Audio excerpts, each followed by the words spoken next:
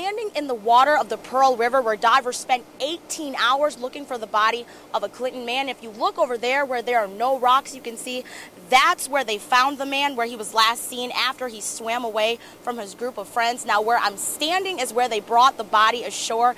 Obviously, a lot of emotion coming out of his family and friends. And tonight, they're asking people to please be careful in the Pearl River so this doesn't happen again.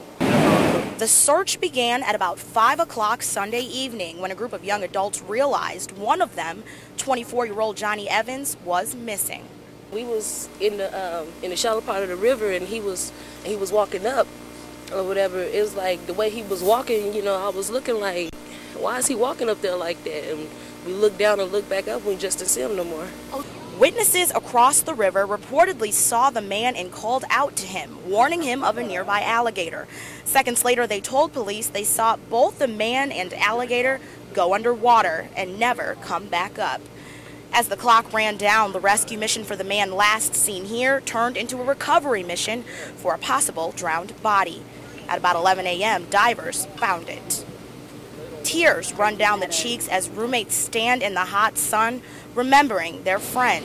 One of his roommates talked to him right before he left for the river. He thanked me for being in his life, all the time that I've been there for him. The last thing he said was, I'm going to holler at you, bro. It's clear, regardless of how Evans died, he lived in a way that left his family like this. And his roommate warning other Pearl River swimmers to be careful. Keep a close eye.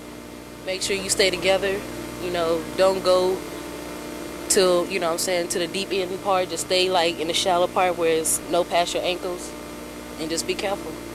Initial witness accounts led police to believe the man was attacked by an alligator, but after the initial autopsy report, police have ruled that out. Reporting from the Pearl River in Jackson, I'm Hilliard, 16 WAPT News.